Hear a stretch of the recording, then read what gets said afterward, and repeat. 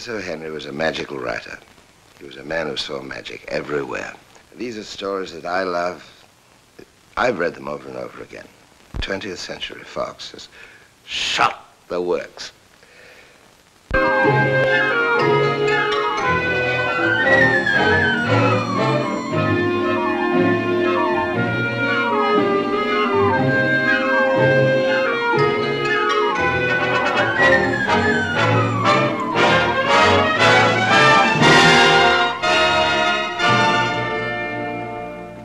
To come and play in my backyard?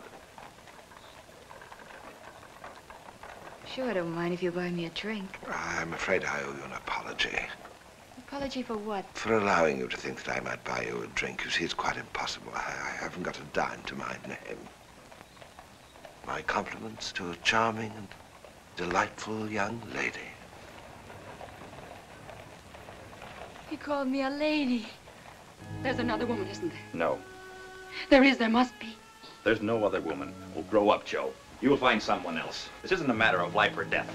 And I thought, someday I must take the pins out and see that wonderful hair fall down around her waist. Oh, for that, I'd be willing to marry her. Why, Mr. Young, what an improper thought.